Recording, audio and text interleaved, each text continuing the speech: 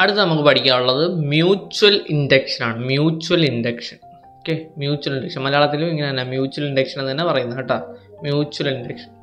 വൈദ്യുതകാന്തിക പ്രേരണം എന്ന് പറഞ്ഞൊരു പ്രതിഭാസം നമ്മൾ പഠിച്ചു. അപ്പോൾ അതുപോലെ പരീക്ഷയ്ക്കും മൊത്തത്തിൽ ഇമ്പോർട്ടൻസ് ഉള്ള ഒരു ഭാഗമാണിത്. മ്യൂച്വൽ ഇൻഡക്ഷൻ എന്താണെന്ന് പഠിക്കണം. അപ്പോൾ അതിനു വേണ്ടി ആദ്യം ഒരു എക്സ്പെരിമെൻറ്റ്, ചെറിയൊരു എക്സ്പെരിമെൻ്റ് ആണ് കാണിച്ചത്. അപ്പോൾ അതിനകത്ത് ഒരു സോഫ്റ്റ് അയൺ കോറിനകത്ത് കോയിൽ ചുറ്റിയൊക്കെയാണ്, കമ്പി ചുറ്റി വെച്ചേക്കാണ്. കണ്ട ഒരെണ്ണം കണ്ട, ഇതിനകത്ത് വേറെ ഒരു സെല്ല് കൊടുത്തിട്ടുണ്ട്. കണ്ട, ഒരു സെല്ലുണ്ട്, ഒരു സ്വിച്ച് ഉണ്ട്, വേറെ ഒന്നുമില്ല. അതുമായിട്ട് വലിയ ബന്ധമൊന്നുമില്ലാതെ വേറൊരെണ്ണം അതേ അയൺ കോറിൽ തന്നെയാണെന്ന് ശ്രദ്ധിക്കുക. അതേ അയൺ കോറിലൊരു കോയിൽ, അത് നമ്മൾ സെക്കൻഡറി കോയിൽ എന്ന് വിളിക്കുകയാണ്. ഇത് പ്രൈമറി കോയിൽ, ഇത് സെക്കൻഡറി കോയിൽ, മലയാളത്തിലും അങ്ങനെ തന്നെ പറയും നമ്മൾ. അപ്പോൾ അതിനെ ചുറ്റി ആ ഒരു സർക്യൂട്ട് ഒരു ബൾബ് കൊടുത്തിട്ടുണ്ട്. ശ്രദ്ധിക്കുക, ഇതിനകത്ത് നമ്മൾ വേറെ സെല്ലൊന്നും കൊടുത്തിട്ടില്ല. സാധാരണ ഒരു സെല്ല് കൊടുത്തിട്ട് സ്വിച്ച് ഓൺ ആക്കി എന്തായാലും ബൾബ് കത്തും അല്ലേ. അപ്പോൾ അങ്ങനെയൊന്നുമില്ല, ചുമ്മാ ഒരു ബൾബ് ഇങ്ങനെ കണ്ടക്ടർ ഈ ഒരു സോഫ്റ്റ് അയൺ കോറിൽ ചുമ്മാ ചുറ്റി തൂക്കിയിട്ടേക്കുന്നു, അത്രയേ ഉള്ളൂ.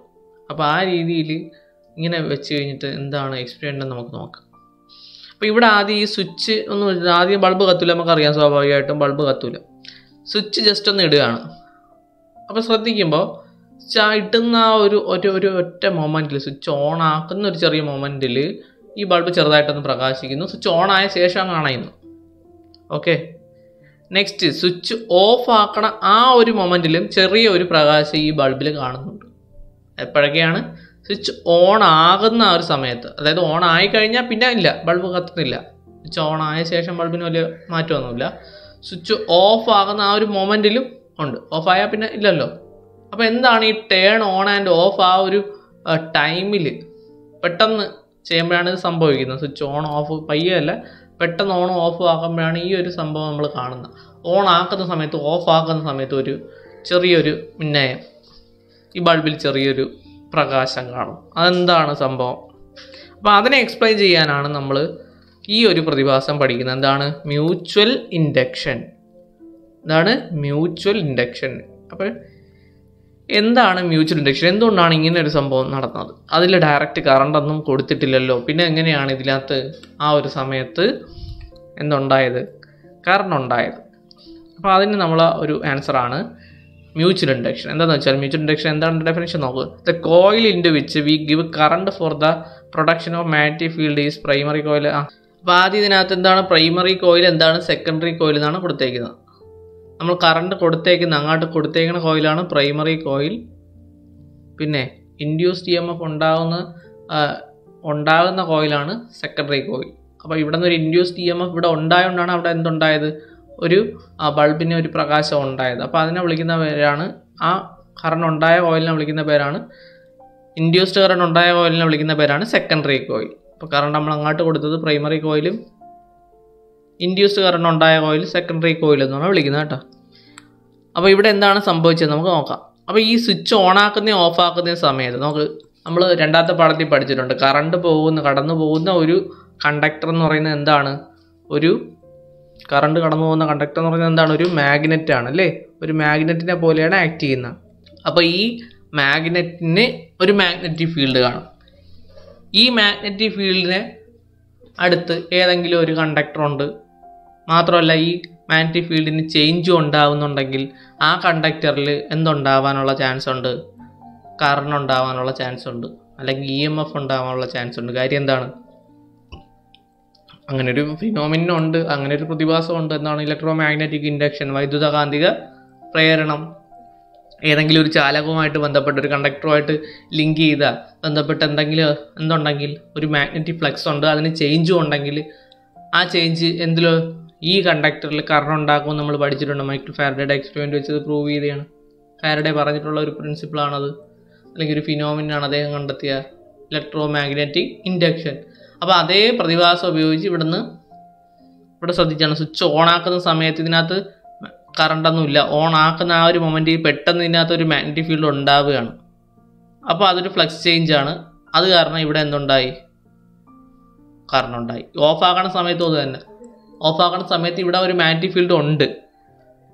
ഓഫ് ആക്കുമ്പോൾ ആ മാഗ്നറ്റിക് ഫീൽഡ് പെട്ടെന്ന് അങ്ങ് അപ്രത്യക്ഷമാവുകയാണ്. അപ്പോൾ പെട്ടെന്ന് മാഗ്നറ്റിക് ഫീൽഡ് അങ്ങ് കുറഞ്ഞു പോവുകയാണ്. മനസ്സിലായ? അപ്പോൾ അങ്ങനെ കുറഞ്ഞു പോകുന്ന സമയത്ത് മാഗ്നറ്റിക് ഫീൽഡിന് ചേഞ്ച് ഉണ്ടാവുകയാണ്. ആ സമയത്ത് ആ ചേഞ്ച് ഇവിടെ ഈ ഒരു കോയിലിൽ എന്തുണ്ടാകും? കറണ്ട് ഉണ്ടാകും. മനസ്സിലായ? ഫ്ലക്സ് ചേഞ്ച് കാരണം അതുമായിട്ട് ലിങ്ക് ചെയ്തേക്കുന്ന ഒരു കമ്പിച്ചുരുളാണ് ഇത്, കണ്ടക്ടറാണിത്. അപ്പോൾ അവിടെ ആ ഒരു ചേഞ്ച് ഇവിടെ ആയിരിക്കും അതിൻ്റെ എഫക്റ്റ് ഉണ്ടാകുന്നത്. അപ്പോൾ ശ്രദ്ധിച്ച് നോക്ക്, ഇവിടെ ഇത് കാരണം ഇതിന് കറണ്ട് ഉണ്ടായി. മ്യൂച്വൽ എന്ന് പറഞ്ഞാൽ പരസ്പരം ഉപയോഗമുള്ള കാര്യങ്ങളാണ് മ്യൂച്വൽ അണ്ടർസ്റ്റാൻഡിങ് എന്നൊക്കെ പറയുന്നത് കേട്ടില്ലേ? മ്യൂച്വൽ ഫ്രണ്ട്സ് അങ്ങനെയൊക്കെ കേട്ടില്ലേ? അപ്പം പരസ്പരം ഉപയോഗമാണത്. അപ്പം ഇവനെ കാരണം ഇവനെന്നുണ്ടായി, കറണ്ട് ഉണ്ടായി, അല്ലെങ്കിൽ അവന് ഉപയോഗം ഉണ്ടായി, അവന് EMF ഉണ്ടായി. സോ അതിനെ വിളിക്കുന്ന പേരാണ് മ്യൂച്വൽ ഇൻഡക്ഷൻ. ഓക്കെ, അപ്പോൾ മ്യൂച്വൽ ഇൻഡക്ഷന് വേണ്ട കാര്യങ്ങൾ എന്തൊക്കെയാണ്? അടുത്തടുത്ത 2 കോയിൽസ് വേണം. പ്രൈമറി കോയിൽ, സെക്കൻഡറി കോയിൽ എന്ന് വിളിച്ചാൽ പ്രൈമറി കോയിലിൽ ഒരു കറണ്ട് കണക്ഷൻ വേണം. സെക്കൻഡറി കോയിലിൽ ആ കറണ്ട് കണക്ഷൻ കാരണം എന്തുണ്ടാവും? EMF ഉണ്ടാവും. അപ്പോൾ ഇവിടെ ശ്രദ്ധിക്കാനുള്ള മ്യൂച്വൽ ഇൻഡക്ഷൻ ഇവിടെ നമ്മൾ കൊടുത്തേക്കണ ഏത് കറണ്ടാണ്? DC ആണ്. അതുകൊണ്ടാണ് സ്വിച്ച് ഓൺ ഓഫ് ഒക്കെ ആക്കേണ്ടി വന്നത്. പക്ഷേ ഈ DC ഒക്കെ മാറ്റി, DCയിൽ സാധാരണ നമ്മൾ മ്യൂച്വൽ ഇൻഡക്ഷൻ കാണാറില്ല. അതുകൊണ്ട് തന്നെ നമ്മൾ ഇത് മാറ്റി AC കറണ്ടാണ് കൊടുത്തിരുന്നെങ്കിൽ ഇവിടെ ACയുടെ പ്രത്യേകം എന്തുവാ? നമുക്കറിയാം EMFഉം കൂടിയും കുറഞ്ഞൊക്കെ നിൽക്കുന്ന വൈദ്യുതിയാണ് ഏത്? AC വൈദ്യുതി. മാത്രമല്ല അതിൻ്റെ ഡയറക്ഷനും മാറും. സോ AC വൈദ്യുതി ചുമ്മാ കടത്തി വിട്ടാലേ അതിനകത്തൂടെ കടന്നു പോകുമ്പോൾ അവിടുത്തെ മാഗ്നറ്റിക് ഫ്ലക്സ് എന്ത് ചെയ്തുകൊണ്ടിരിക്കും? ചേഞ്ച് ചെയ്തുകൊണ്ടിരിക്കും. കാരണം ACയുടെ EMF മാറുന്നതിനനുസരിച്ച് അതിൻ്റെ മാഗ്നറ്റിക് ഫീൽഡ് വ്യത്യാസപ്പെടും. മാത്രമല്ല ACയുടെ ഡയറക്ഷൻ മാറുമ്പോഴും മാഗ്നറ്റിക് ഫീൽഡിൻ്റെ ഡയറക്ഷൻ മാറും. സോ അങ്ങനെയുള്ള മാഗ്നറ്റിക് ഫ്ലക്സ് എന്തായാലും AC ചുമ്മാ കടത്തി വിട്ടാൽ മതി, അതിനകത്തുള്ള മാഗ്നറ്റിക് ഫ്ലക്സ് ചേഞ്ച് ചെയ്തുകൊണ്ടേയിരിക്കും. സോ ഈ ചേഞ്ച് കാരണം നമ്മുടെ ഈ സെക്കൻഡറി കോയിലിൽ എന്തുണ്ടാവും? കറണ്ട് ഉണ്ടാവുകയും AC കടത്തി വിടുന്ന അതേ സമയത്ത് അതായത് നമ്മൾ സ്വിച്ച് ഓഫ് ഒന്നും ആക്കണ്ട, ഓണാക്കി ഇട്ടിരുന്നാൽ മതി. AC കടന്ന് പോകുമ്പോൾ തന്നെ കത്തും, ബൾബ് കത്തും. ഓക്കെ, കത്തി അണയൊന്നുമല്ല, AC കടന്നു പോകുന്ന ഫുൾ ടൈമും ഈ ബൾബ് കത്തിക്കൊണ്ടിരിക്കും. കാര്യം AC കടന്നു പോകുന്ന അതേ സമയത്ത് എന്ത് നടന്നുകൊണ്ടിരിക്കുകയാണ്? Magnetic ഫ്ലക്സിന് change നടന്നുകൊണ്ടേയിരിക്കുകയാണ്. ആ ചേഞ്ച് കാരണം ഈ സെക്കൻഡറി കോയിലിൽ എന്തുണ്ടാവും? EMF ഉണ്ടാവും. ഇതൊരു ക്ലോസ്ഡ് സർക്യൂട്ട് ആയതുകൊണ്ട് അതിൽ കൂടെ എന്തൊഴുകും? കറണ്ട് ഒഴുകും. അപ്പോൾ ബൾബ് കത്തുകയും ചെയ്യും. അതാണ് അടുത്ത കാര്യം. അപ്പോൾ എന്താണ് മ്യൂച്വൽ ഇൻഡക്ഷൻ എന്ന് നമുക്ക് ഡെഫിനിഷനായിട്ട് നോക്കാം. Okay, consider 2 coils. അപ്പോൾ മ്യൂച്വൽ ഇൻഡക്ഷൻ എത്ര കോയിൽ വേണം? ഇമ്പോർട്ടൻ്റ് ആണ്. 2 കോയിൽ, 2 കമ്പിച്ചുരുൾ എടുത്തു കഴിഞ്ഞാൽ wire kept side by side, 2 side അടുത്തടുത്തിരിക്കുന്ന 2 ചുരുളുകൾ വേണം, കമ്പിച്ചുരുളുകൾ വേണം. വെൻ ദ സ്ട്രെങ്ത് അല്ലെങ്കിൽ ഓർ ഡയറക്ഷൻ, അതിൻ്റെ സ്ട്രെങ്തോ ദിശയോ ഓഫ് ദ കറണ്ട്, ആരുടെ? കറണ്ടിൻ്റെ. എവിടത്തെ? ഇൻ 1 കോയിൽ, ഒരു കോയിലിലെ എന്ത് മാറിയാലോ, ഒരു കോയിലിലെ കറണ്ടിൻ്റെ സ്ട്രെങ്തോ ഡയറക്ഷനോ മാറിക്കഴിഞ്ഞാൽ the magnetic flux around it changes. അതിലൂടെ ആ കറണ്ട് കാരണം ഉണ്ടാകുന്ന മാഗ്നറ്റിക് ഫ്ലക്സ്, അതിന് ചുറ്റുമുള്ള മാഗ്നറ്റിക് ഫ്ലക്സും എന്ത് ചെയ്യും? ചേഞ്ച് ചെയ്യും. ആസ് എ റിസൾട്ട് അതിൻ്റെ ഫലമായിട്ട് എന്ത് സംഭവിക്കും? And EMF is induced in the secondary coil. EMF എവിടെ ഉണ്ടാവും? പ്രൈമറിയിലല്ല, സെക്കൻഡറി കോയിലാണ് ഉണ്ടാവുന്നത്. ഈ ഫിനോമിനെ വിളിക്കുന്ന പേരാണ് മ്യൂച്വൽ ഇൻഡക്ഷൻ. ഓക്കെ, അപ്പോൾ നമ്മൾ മലയാളത്തിൽ പറയുമ്പോൾ എങ്ങനെ?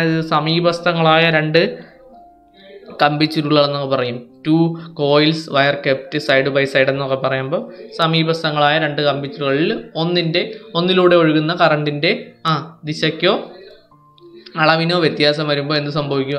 അതിന് ചുറ്റുമുള്ള കാന്തിക ഫ്ലക്സ് വ്യതിയാനം സംഭവിക്കുകയും അല്ലെങ്കിൽ മാറുകയും അതിൻ്റെ ഫലമായി ഒരു EMF എവിടെ ഉണ്ടാവും? സെക്കൻഡറി കോയിലിൽ ഉണ്ടാവുകയും ചെയ്യും. ഈ ഒരു പ്രതിഭാസത്തിനെ വിളിക്കുന്ന പേരാണ് എന്തെന്ന്? Mutual induction. ഓക്കെ, രണ്ടാമത്തെ കമ്പിച്ചുരുളാണ് സെക്കൻഡറി കോയിൽ എന്ന് പറഞ്ഞാൽ കേട്ടോ. ഒന്നാമത്തെ കമ്പിച്ചുരുളാണ് പ്രൈമറി കോയിൽ. അപ്പോൾ കാര്യങ്ങൾ മനസ്സിലാക്കിയാൽ മതി. എന്താണ്? 2 അടുത്തടുത്തുള്ള കമ്പിച്ചുരുളുണ്ടെങ്കിൽ ഒരെണ്ണത്തിൽ ചേഞ്ച് വരുമ്പോൾ എന്തിന് ചേഞ്ച് വരുമ്പോൾ? മാഗ്നറ്റിക് ഫ്ലക്സിന് ചേഞ്ച് വരുമ്പോൾ രണ്ടാമത്തേൽ കറണ്ട് ഉണ്ടാവും. അത്രയേ ഉള്ളൂ. അതാണ് മ്യൂച്വൽ ഇൻഡക്ഷൻ. ഇനി ഈ മ്യൂച്വൽ ഇൻഡക്ഷൻ ഉപയോഗിച്ച് പ്രവർത്തിക്കുന്ന ഒരു ഉപകരണമാണ് അടുത്ത പഠിക്കുക. നമ്മൾ കണ്ടിട്ടുള്ള സാധനമാണ്. എന്താണ്? ട്രാൻസ്ഫോമർ. ട്രാൻസ്ഫോമർ എന്ന് പറഞ്ഞ ഡിവൈസാണ് നമ്മൾ ഇനി അടുത്ത പഠിക്കാൻ പോകുന്നത്. എന്താണ് ട്രാൻസ്ഫോമർ എന്നൊക്കെയാണ് ഇനി അടുത്ത നോക്കുന്നത്. ഓക്കെ, സിമ്പിളാണ് ട്രാൻസ്ഫോമറിൻ്റെ കാര്യം. ഓക്കെ, അപ്പോൾ അതിനു മുമ്പ് എന്താണ് മ്യൂച്വൽ ഇൻഡക്ഷൻ എന്ന് കൃത്യമായിട്ട് പഠിക്കുക. 2 കോയിലുകളുണ്ട്. പ്രൈമറി കോയിൽ ഇതുകൊണ്ട് മാറി AC ആണെന്ന് വിചാരിക്കുക. ഇപ്പോൾ AC ആകുമ്പോൾ ഇത് കടത്തി വിട്ട് സ്വിച്ച് ഓൺ ആകുമ്പോൾ ഇതിനകത്തുള്ള കറണ്ടിൻ്റെ സ്ട്രെങ്ത് മാറുകയാണ്, ഡയറക്ഷനും മാറുകയാണ്. എന്തുകൊണ്ടാണ്? AC ആയതിനാണ്. ACയുടെ ഗ്രാഫ് നമ്മൾ നേരത്തെ പറഞ്ഞു, ഇങ്ങനെ കൂടി കുറഞ്ഞു പോകുന്ന ഗ്രാഫാണ്. അപ്പം EMF കൂടുന്നതിനും കുറയുന്നതിനും അനുസരിച്ച് കറണ്ട് കൂടിയും കുറഞ്ഞിരിക്കും. അപ്പോൾ അതിൻ്റെ സ്ട്രെങ്തും മാറും, മാത്രമല്ല ഇതിൻ്റെ ഡയറക്ഷനും മാറുകയാണ്. സോ ഇവിടെ ഇതിന് ചുറ്റുമുള്ള മാഗ്നറ്റിക് ഫ്ലക്സ് ചേഞ്ച് ചെയ്യും. അതിൻ്റെ ഫലമായിട്ട് ഇവിടെ സെക്കൻഡറി കോയിലുള്ള എന്ത് മാറും? കറണ്ട് മാറും. സെക്കൻഡറി കോയിലുള്ള കറണ്ട് മാറുമെന്നും സെക്കൻഡറി കോയിലിൽ ഇൻഡ്യൂസ്ഡ് കറണ്ട് ഉണ്ടാവും. കറണ്ട് മാറുകയല്ല, ഇൻഡ്യൂസ്ഡ് കറണ്ട് ഉണ്ടാവും. ഓക്കെ, സെക്കൻഡറി കോയിലിൽ ഇൻഡ്യൂസ്ഡ് കറണ്ട് ഉണ്ടാവും. ആര് കാരണം? ഈ പ്രൈമറി കോയിലിലെ മാഗ്നറ്റിക് ഫ്ലക്സിൻ്റെ ചേഞ്ച് കാരണം, കാന്തിക ബലരേഖകളുടെ വ്യത്യാസം കാരണം സെക്കൻഡറി കോയിലിൽ എന്തുണ്ടാവും? കറണ്ട് ഉണ്ടാവും. അപ്പം അടുത്തടുത്തുള്ള രണ്ട് ചുരുളായിരിക്കണം. കണ്ടീഷൻ അതൊക്കെയാണ്. ഒരെണ്ണത്തിൻ്റെ ഒഴുകുന്ന കറണ്ടിന് വ്യത്യാസം ഉണ്ടാവണം. കറണ്ടിൻ്റെ സ്ട്രെങ്തിനോ ഡയറക്ഷനോ വ്യത്യാസം ഉണ്ടാവണം. ചുരുക്കി പറഞ്ഞാൽ DC അല്ല, ACയിലാണ് ഏത് വർക്ക് ചെയ്യുന്നത്? മ്യൂച്വൽ ഇൻഡക്ഷൻ വർക്ക് ചെയ്യുന്നത്. അപ്പോൾ മ്യൂച്വൽ ഇൻഡക്ഷൻ ഉപയോഗിച്ച് പ്രവർത്തിക്കുന്ന ഒരു ഉപകരണമാണ് എന്തെന്ന് പറയുന്നത്? ട്രാൻസ്ഫോമർ. ആ ഉപകരണത്തിനും അപ്പോൾ ഏത് കറണ്ടായിരിക്കും ഉപയോഗിക്കുന്ന? AC കറണ്ടാണ് അത് വർക്ക് ചെയ്യുന്ന ഉപകരണം. അപ്പോൾ AC കറണ്ടിലെ വോൾട്ടേജ് വ്യത്യാസപ്പെടുത്താൻ വേണ്ടിയാണ് നമ്മൾ എന്തുപയോഗിക്കുന്നത്? ട്രാൻസ്ഫോമർ ഉപയോഗിക്കുന്നത്. സോ DC കറണ്ട് ഉപയോഗിക്കാൻ പറ്റുമോ? അവിടെ DC കറണ്ട് ഉപയോഗിക്കാനേ പറ്റില്ല. ഏതിൽ? ട്രാൻസ്ഫോമറിൽ. കാരണം AC കറണ്ടേ ഉപയോഗിക്കാൻ പറ്റൂ. കാരണം ട്രാൻസ്ഫോമർ പ്രവർത്തിക്കുന്നത് ഏത് പ്രിൻസിപ്പിൾ അനുസരിച്ചാണ്? മ്യൂച്വൽ ഇൻഡക്ഷൻ അനുസരിച്ചാണ്. മ്യൂച്വൽ ഇൻഡക്ഷൻ വർക്ക് ചെയ്യണമെങ്കിൽ ഏത് തന്നെ വേണം? AC തന്നെ വേണം. അപ്പോൾ ACയിൽ അഥവാ ആൾട്ടർനേറ്റിംഗ് കറണ്ടിൽ വർക്ക് ചെയ്യുന്ന സാധനമാണ് എന്തെന്ന് പറയുന്നത്? ട്രാൻസ്ഫോമർ. നമ്മുടെ വീട്ടിലൊക്കെ വരുന്നത് AC ആയതുകൊണ്ട് കുഴപ്പമില്ല. അതിൻ്റെ വോൾട്ടേജ് ചേഞ്ച് ചെയ്യാനാണ് ആര് ഉപയോഗിക്കുന്നത്? ട്രാൻസ്ഫോമറിനെ ഉപയോഗിക്കുന്നത്. ഓക്കെ, ഇനി ട്രാൻസ്ഫോമർ രണ്ട് ടൈപ്പ് ട്രാൻസ്ഫോമേഴ്സ് ഉണ്ട്. ഒന്ന് സ്റ്റെപ്പ് അപ്പ് ട്രാൻസ്ഫോമറും, രണ്ട് സ്റ്റെപ്പ് ഡൗൺ ട്രാൻസ്ഫോമറും. അപ്പോൾ എന്തിനാണ് ഇത് ഉപയോഗിക്കുന്നതെന്ന് പറഞ്ഞത്? വോൾട്ടേജ് വ്യത്യാസപ്പെടുത്താനാണ്. അപ്പോൾ വോൾട്ടേജ് കൂട്ടുകയും ചെയ്യാം, വോൾട്ടേജ് കുറയ്ക്കുകയും ചെയ്യാം. അപ്പോൾ ഈ വോൾട്ടേജും EMF എന്നൊക്കെ പറയുന്ന ഒരേ അർത്ഥം തന്നെയാണ് കേട്ടോ. നമ്മൾ പ്രാക്ടിക്കലി പറയുമ്പോൾ ഒരേ അർത്ഥമാണ്. അപ്പോൾ തിയററ്റിക്കലി വ്യത്യാസം ഉണ്ടെങ്കിലും പ്രാക്ടിക്കലി രണ്ടും ഒരേ മീനിങ് ആണ്. വോൾട്ട് തന്നെയാണ് എൻ്റെ യൂണിറ്റുകൾ. ഓക്കെ, ഇപ്പോൾ EMF എന്ന് പറയുമ്പോൾ ഓപ്പൺ സർക്യൂട്ട്, വോൾട്ടേജ് എന്ന് പറയുമ്പോൾ ക്ലോസ്ഡ് സർക്യൂട്ട്. പൊട്ടൻഷ്യൽ ഡിഫറൻസിൻ്റെ പേരുകളാണ്. സോ ഇവിടെ വോൾട്ടേജ് കൂട്ടുകയും ചെയ്യാം, കുറയ്ക്കുകയും ചെയ്യാം. അപ്പോൾ വോൾട്ടേജ് കൂട്ടാൻ സഹായിക്കുന്ന ട്രാൻസ്ഫോമറാണ് സ്റ്റെപ്പ് അപ്പ് ട്രാൻസ്ഫോമർ. വോൾട്ടേജ് കുറയ്ക്കാൻ സഹായിക്കുന്ന ട്രാൻസ്ഫോമറാണ് സ്റ്റെപ്പ് ഡൗൺ ട്രാൻസ്ഫോമർ. ഓക്കെ, അപ്പോൾ അതിൽ രണ്ടിനും വ്യത്യാസമുണ്ട്. രണ്ടിലും അപ്പം എന്തൊക്കെ വേണം? മ്യൂച്വൽ ഇൻഡക്ഷൻ ഉപയോഗിച്ചല്ലേ പ്രവർത്തിക്കുന്ന. അപ്പോൾ അതിനകത്ത് രണ്ട് കോയിലുകൾ എന്തായാലും കാണും. ഏതൊക്കെ കോയിലുകളാണ്? Primary കോയിലും secondary കോയിലും.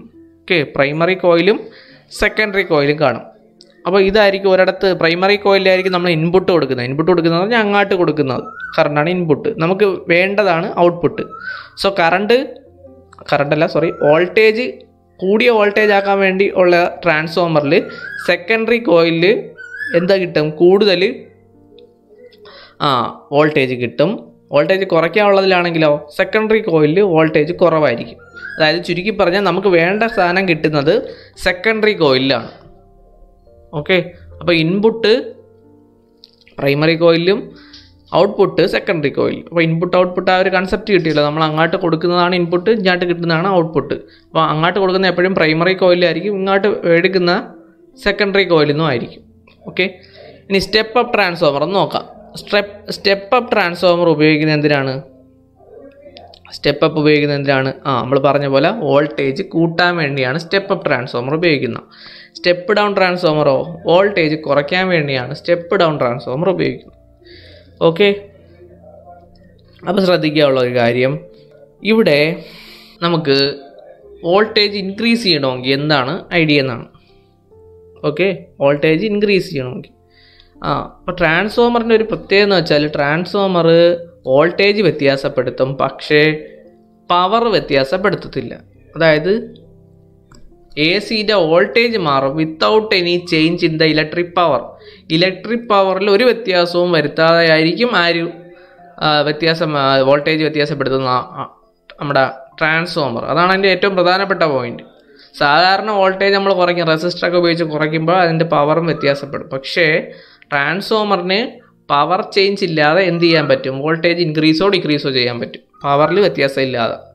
അതുകൊണ്ട് തന്നെ പവർ = VI എന്ന് പറഞ്ഞൊരു ഇക്വേഷൻ ഉണ്ട്.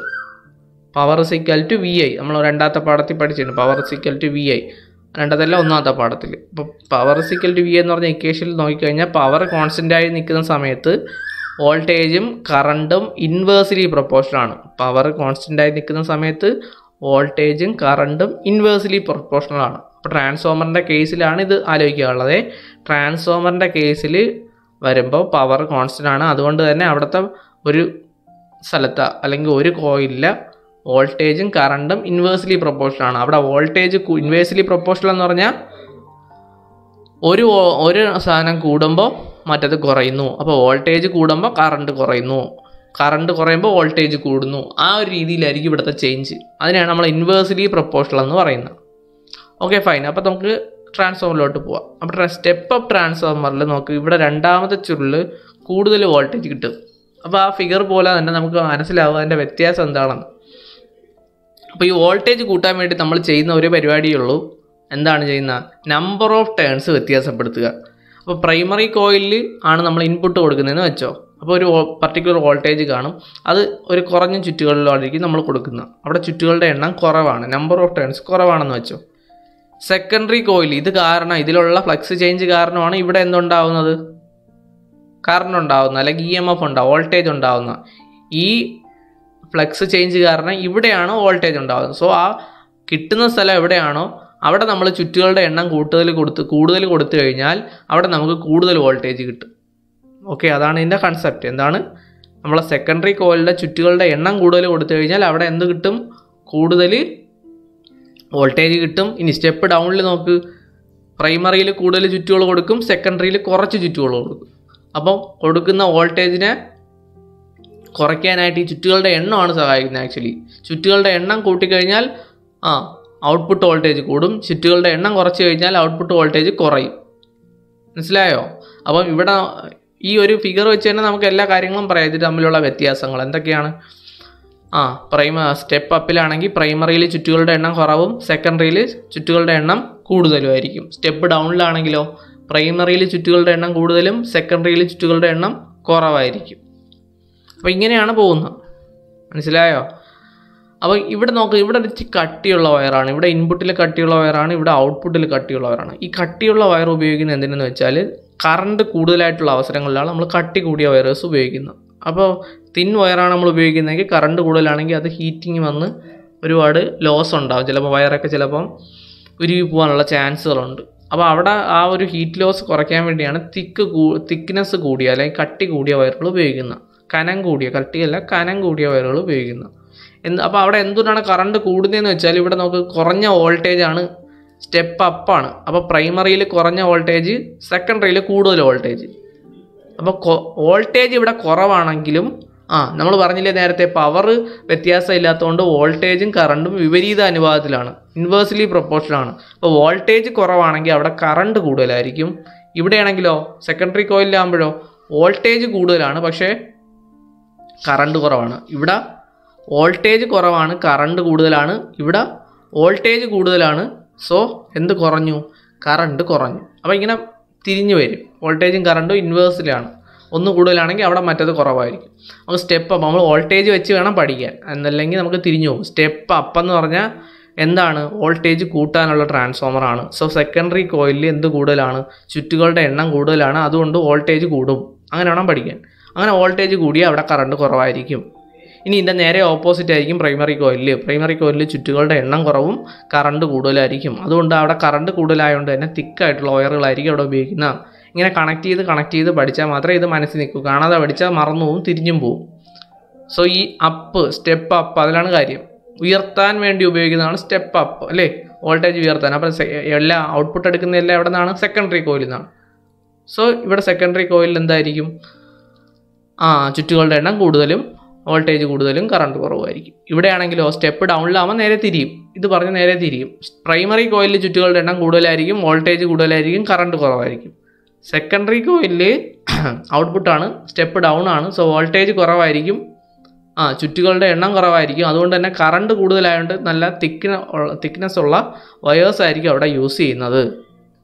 ഓക്കെ, അപ്പോൾ ഇത്രയാണ് സ്റ്റെപ്പ് ഡൗണും സ്റ്റെപ്പ് അപ്പും തമ്മിലുള്ള വ്യത്യാസം. ഇത് നമ്മൾ പട്ടികപ്പെടുത്തി എഴുതണം, ടേബിളിലാക്കി എഴുതണം. ഓക്കെ, അത് വെച്ചിട്ട് നമുക്കൊരു ഇക്വേഷനുണ്ട്, ട്രാൻസ്ഫോമറിൻ്റെ പ്രിൻസിപ്പിൾ വെച്ചിട്ടുള്ള ഒരു ഇക്വേഷനുണ്ട്. അപ്പോൾ അടുത്ത ഇനി അതിലോട്ടാണ് പോകുന്നത്. ഈ ഫിഗേഴ്സ് നല്ലോണം നോക്കണം. ഈ സ്റ്റെപ്പ് അപ്പും സ്റ്റെപ്പ് ഡൗണും തമ്മിലുള്ള വ്യത്യാസങ്ങൾ ഇതേപോലെ എഴുതണം. ഓക്കെ, അപ്പോൾ ഈ തിക്ക് വയേഴ്സ് എവിടെയാണ് യൂസ് ചെയ്യുന്നതെന്ന് എഴുതുക. സ്റ്റെപ്പ് അപ്പിന് നേരെ ഓപ്പോസിറ്റ് ആയിരിക്കും സ്റ്റെപ്പ് ഡൗണിൽ വരുന്നില്ല. ഫൈൻ. ഇപ്പം ഇത്രയും നേരം പറഞ്ഞു വെച്ചിട്ട് ആ ഒരു 2 ടേബിളിലുള്ള ആ ഒരു വ്യത്യാസം കണ്ടെത്തി എഴുതുക നിങ്ങൾ. ഓക്കെ, അപ്പോൾ അത് നമ്മൾ ഇത്രയും നേരം ക്ലാസ്സിൽ പറഞ്ഞിട്ടുണ്ട്. അത് ശ്രദ്ധിച്ച് കേട്ടിട്ട് വേണം ഇതിലോട്ട് എഴുതാൻ. വയേഴ്സിൻ്റെ അതിനകത്ത് വരുന്നതെന്ന് വെച്ചാൽ കറണ്ടിൻ്റെ കാര്യവും വോൾട്ടേജിൻ്റെ കാര്യവും നമ്പർ ഓഫ് ടേൺസിൻ്റെ കാര്യവും മതി. ഓക്കെ, ഇനി ട്രാൻസ്ഫോമറിൻ്റെ ആ ഒരു ഇക്വേഷനിലോട്ടാണ് പോകുന്നത്. ഫൈൻ. നോക്കട്ടെ, നമ്മൾ ഒരു ടേണിലുള്ള EMF, അപ്പോൾ ഇതിൽ എല്ലാത്തിലും ടേൺസിലും EMF ഉണ്ടാകുന്നുണ്ട്. പക്ഷെ ഒരു ടേണിലുള്ള EMF, ഒരൊറ്റ ചുറ്റിലുള്ള EMF, എല്ലാ ചുറ്റിലെയും EMFൻ്റെ അളവ് സെയിം ആയിരിക്കും കേട്ടോ. അതാണ് എൻ്റെ പ്രിൻസിപ്പിൾ. എല്ലാ ചുറ്റിലും ഉള്ള ആ ഒരു കൺസെപ്റ്റ്, ആ ഒരു സംഭവം ഉള്ളതുകൊണ്ടാണ് നമുക്കിത് വർക്ക് ചെയ്യുന്നത്. എല്ലാ ടേണിലുള്ള EMFൻ്റെ അളവും സെയിം ആയിരിക്കും. ആ EMFൻ്റെ അളവാണ് സ്മാൾ ലെറ്റർ E എന്ന്, അല്ലെങ്കിൽ എപ്സിലോൺ എന്നാണ് ഈ ലെറ്ററിൻ്റെ പേര്. നമുക്കിപ്പോൾ E എന്ന് വായിക്കാം. അതിനെ E എന്ന് വിചാരിച്ചോ. Then EMF of in the പ്രൈമറിയുടെ EMF VP എന്ന് പറഞ്ഞാൽ പ്രൈമറിയിലുള്ള വോൾട്ടേജ്, NB എന്ന് പറഞ്ഞാൽ പ്രൈമറിയിലുള്ള number of turns. So VP is equal to NB into E. ഇതേപോലെ സെക്കൻഡറി എഴുതി കഴിഞ്ഞാൽ VS is equal to NS into E. So ഈ 2 ഇക്വേഷൻ ശ്രദ്ധിക്കുക. ഇത് പ്രൈമറിയിലെ വോൾട്ടേജ്, ഇത് സെക്കൻഡറിയിലെ വോൾട്ടേജുമാണ്. അപ്പോൾ VP is equal to NB into E, VS is equal to NS into E. ഓരോ ചുറ്റിലുമുള്ള EMFൻ്റെ അളവ് സെയിം ആണെന്ന് ആലോചിക്കുക. E എന്ന് പറയുന്ന ആ ഒരു അളവായിരിക്കും. ഇവിടെ ഒരു ചുറ്റിൽ E ഉണ്ട്, അപ്പോൾ NB ചുറ്റുകളുടെ എണ്ണം NB ഇൻറ്റു E. ഇവിടെ NS ചുറ്റുകളുണ്ട്, അപ്പോൾ അവിടുത്തെ വോൾട്ടേജ് മൊത്തം NS ഇൻറ്റു E. അങ്ങനെയാണ് ഈ 2 ഇക്വേഷൻസ് ഉണ്ടാക്കിയത്. ഇതിനെ തമ്മിലൊന്ന് ഡിവൈഡ് ചെയ്ത് കഴിഞ്ഞാൽ ലെഫ്റ്റ് സൈഡിൽ VP ബൈ VS തിരിച്ചും ഡിവൈഡ് ചെയ്യാം. VS ബൈ VP എന്ന് എഴുതാം. അപ്പം റൈറ്റ് സൈഡ് മാറും. അപ്പം VP ബൈ VS ചെയ്യുകയാണെങ്കിൽ ഇവിടെ ആൻസർ കിട്ടുന്നത് Eയും വെട്ടിപ്പോയി NP ബൈ NS എന്നായിരിക്കും. തിരിച്ച് VS ബൈ VP ആണ് ചെയ്യുന്നതെങ്കിൽ ആൻസർ NS ബൈ NP ആയിരിക്കും. അപ്പോൾ ആ സഫിക്സ് ഒന്നും ആലോചിച്ചിരുന്നാൽ മതി. VS ബൈ VP സമം NS ബൈ NP, അല്ലെങ്കിൽ തിരിച്ച് VP ബൈ VS ആണെങ്കിൽ NP ബൈ NS. ഓർഡറിനൊന്നും വ്യത്യാസമില്ല. ആ ഒരു പറയുന്ന ഓർഡറിൽ തന്നെ പറഞ്ഞാൽ മതി. ലെഫ്റ്റ് സൈഡിൽ Vയും റൈറ്റ് സൈഡിൽ Nഉം. ഇതാണ് ഇതിലെ ഒന്നാമത്തെ ഇക്വേഷൻ. ട്രാൻസ്ഫോമറിൽ ഉള്ള ഒരു ഇക്വേഷനാണ് VS ബൈ VP സമം NS ബൈ NP. ഇത് വെച്ചിട്ടൊരു പ്രോബ്ലം ചെയ്യാനാണ് കാണിച്ചിരിക്കുന്നത്. അപ്പോൾ അതിൽ 2 ഞാൻ പറയും, 3 നിങ്ങൾ ചെയ്യുക. ഒന്നാമത്തെ ക്വസ്റ്റ്യൻ നോക്ക്. NP ഉണ്ട്, VP ഉണ്ട്, NS ഉണ്ട്. അപ്പോൾ അതിൽ എന്ത് കണ്ടുപിടിക്കണം? VS കണ്ടുപിടിക്കണം. ഒന്നാമത്തെ രീതി എന്ന് വെച്ചാൽ നമ്മൾ ഇതിൽ ഈ ഇക്വേഷൻ വെച്ച് ഡയറക്റ്റ് ഇതെല്ലാം 3 കൊടുത്തിട്ട് 4ാമത്തെ കണ്ടുപിടിക്കുക. അല്ലാത്ത രീതി എന്ന് വെച്ചാൽ നമ്മൾ ലോജിക്കലായിട്ട് ആലോചിച്ചാൽ നമുക്കിത് കിട്ടും. എങ്ങനെയാണെന്ന് വെച്ചാൽ നോക്കിയോ, വോൾട്ടേജ് അല്ലെങ്കിൽ നമ്പർ ഓഫ് ടേൺസിൻ്റെ ചുറ്റുകളുടെ എണ്ണത്തിൻ്റെ വ്യത്യാസം എന്ന് വെച്ചാൽ കുറയ്ക്കുകയല്ല, എത്ര ഇരട്ടി മാറി എന്ന് നോക്കിയാൽ മതി. നോക്കിയോ, ഇതിലിപ്പം NB ഉണ്ട്, പ്രൈമറിയിലെ ചുറ്റ് 500, നമുക്ക് സെക്കൻഡറിയിലെ ചുറ്റും ഉണ്ട് എത്ര? 2500. അങ്ങനെയാണെങ്കിൽ വോൾട്ടേജ് എത്ര മാറുമെന്നാണ്. 10 വോൾട്ട് ഇൻപുട്ട് കൊടുത്തു കഴിഞ്ഞാൽ ഔട്ട്പുട്ട് എത്ര കിട്ടുമെന്നാണ്. പ്രൈമറിയിൽ 10 വോൾട്ട്, സെക്കൻഡറിയിൽ എത്രയാണ് ചോദ്യം. ഓക്കെ, അപ്പോൾ പ്രൈമറിയിൽ 500 ചുറ്റുണ്ടായിരുന്നു, സെക്കൻഡറിയിൽ 2500 ചുറ്റുണ്ട്. അതിൻ്റെ അർത്ഥം എന്തുവാ? ഇതെന്ത് ട്രാൻസ്ഫോമറാ? പ്രൈമറിയിൽ ചുറ്റുകളുടെ, സെക്കൻഡറിയിൽ ചുറ്റുകളുടെ എണ്ണം കൂടുതലുള്ള ട്രാൻസ്ഫോമർ ഏതാ? Step up ട്രാൻസ്ഫോമറാണ്. അപ്പോൾ വോൾട്ടേജ് എന്തായാലും കൂടുകയെ, അത് മനസ്സിലാക്കുക. 500 ചുറ്റുണ്ടായിരുന്നിടത്ത് സെക്കൻഡറിയിൽ എത്തിയപ്പോൾ എത്ര കിട്ടി? 2500. 5ഉം 25ഉം എത്ര ഇരട്ടിയാണ്? 5 ഇരട്ടിയാണ്. 500ൻ്റെ 5 ഇരട്ടിയാണ്. 5 ടൈംസ് ആണ് 2500. അതായത് ചുറ്റുകളുടെ എണ്ണം 5 ഇരട്ടി വർദ്ധിച്ചു. അപ്പോൾ വോൾട്ടേജും 5 ഇരട്ടി വർദ്ധിക്കും. അപ്പോൾ ആൻസർ എത്ര? 10 × 5 എത്ര? 50 വോൾട്ട് ആയിരിക്കും ഇവിടെ ആൻസർ. ചെയ്ത് നോക്കിയാൽ മതി, നിങ്ങൾ കണക്ക് ഉപയോഗിച്ച് ചെയ്ത് നോക്കിയാൽ മതി, അതായിരിക്കും ആൻസർ. അപ്പോൾ ഇതുപോലെ നമുക്ക് ലോജിക്കലായിട്ട് ഓരോന്നിലെയും കണ്ടുപിടിക്കാൻ പറ്റും. ഏതെങ്കിലും ഒന്നിൻ്റെ ചേഞ്ച് അവിടെ കാണും. അപ്പോൾ അത് വെച്ച് നമുക്ക് നമ്പർ ഓഫ് ടേൺസ് കണ്ടുപിടിക്കാം. ഇവിടെ 2ാമത്തെ ക്വസ്റ്റ്യൻ നോക്ക്. നമ്പർ ഓഫ് ടേൺസ് ഇല്ല, ഒരെണ്ണത്തിലെ നമ്പർ ഓഫ് ടേൺസേ ഉള്ളൂ. പക്ഷേ വോൾട്ടേജിൽ ചേഞ്ച് ഉണ്ട്. കണ്ട, പ്രൈമറിയിൽ 100 വോൾട്ട് ഉള്ളത് സെക്കൻഡറിയിൽ എത്തിയപ്പം എത്രയേ ഉള്ളൂ? 25 വോൾട്ടേ ഉള്ളൂ. അപ്പോൾ അതിൽ നിന്ന് തന്നെ മനസ്സിലാക്കുക ഇത് എന്ത് ട്രാൻസ്ഫോമറാണ്? Step down ട്രാൻസ്ഫോമറാണ്. Step down transformer. കണ്ട, വോൾട്ടേജ് കുറച്ച്. അപ്പോൾ 100ന് 25 ആയപ്പം 25ൻ്റെ ഒരു ടേബിൾ നോക്കിക്കഴിഞ്ഞാൽ 25, 50, 75, 100 അങ്ങനെയാണ് പോകണം. അപ്പോൾ 25 4 എടുത്ത് വയ്ക്കുമ്പോഴാണ് 100 ആവുന്നത്. അതായത് 25ൻ്റെ 4 ടൈംസ് ആണ് 100. അപ്പോൾ തിരിച്ച് പറയുകയാണെങ്കിൽ 100ൻ്റെ 4 ടൈംസ് ആയിട്ട് കുറഞ്ഞു, 100ൻ്റെ 1/4 ടൈംസ് ആയിട്ട് കുറഞ്ഞ്. മനസ്സിലായ? അപ്പം 100 വോൾട്ട് 25ആയി, 100ൻ്റെ 4/1 കുറഞ്ഞു 25 വോൾട്ട്. അപ്പം ചുറ്റുകളുടെ എണ്ണവും എത്രയായിട്ടായിരിക്കും കുറഞ്ഞത്? 4/1 കുറഞ്ഞത്. അതായത് ഈ ഇവിടെ ഉള്ള സംഖ്യയുടെ 4/1 ടൈംസ് ആണ് ഈ 800 എന്ന് പറയുന്നത്. സോ തിരിച്ചാലോചിക്കുകയാണെങ്കിൽ ഇതിൻ്റെ 4 ഇരട്ടി ആയിരിക്കും ഇത്. അപ്പോൾ ചുറ്റുകളുടെ എണ്ണം എവിടെയായിരിക്കും കൂടുതൽ? സ്റ്റെപ്പ് ഡൗണിൽ, പ്രൈമറി കോയിലായിരിക്കും കൂടുതൽ. സ്റ്റെപ്പ് ഡൗൺ അല്ലേ, അപ്പോൾ പ്രൈമറി കോയിലിൽ ചുറ്റുകളുടെ എണ്ണം കൂടുതലും സെക്കൻഡറി കോയിലിൽ ചുറ്റുകളുടെ എണ്ണം കുറവുമായിരിക്കും. സോ ഇവിടുത്തെ എത്ര ഇരട്ടിയാണ് നമ്മൾ കണ്ടുപിടിച്ചു? വോൾട്ടേജ് 4 1/4 ടൈംസ് കുറഞ്ഞെന്ന് പറഞ്ഞാൽ നമ്മുടെ ചുറ്റുകളുടെ എണ്ണം 1/4 ടൈംസ് കുറഞ്ഞാണ്. തിരിച്ച് പറയുകയാണെങ്കിൽ സെക്കൻഡറി കോയിലിന് 4 ഇരട്ടി കാണും പ്രൈമറിയിൽ. അപ്പോൾ 800 × 4 എത്ര?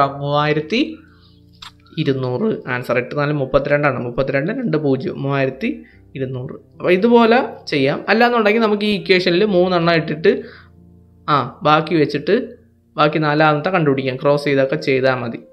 അപ്പം നിങ്ങൾ കണക്ക് രീതിയിൽ തന്നെ ചെയ്തു പോവുക. ഓക്കെ,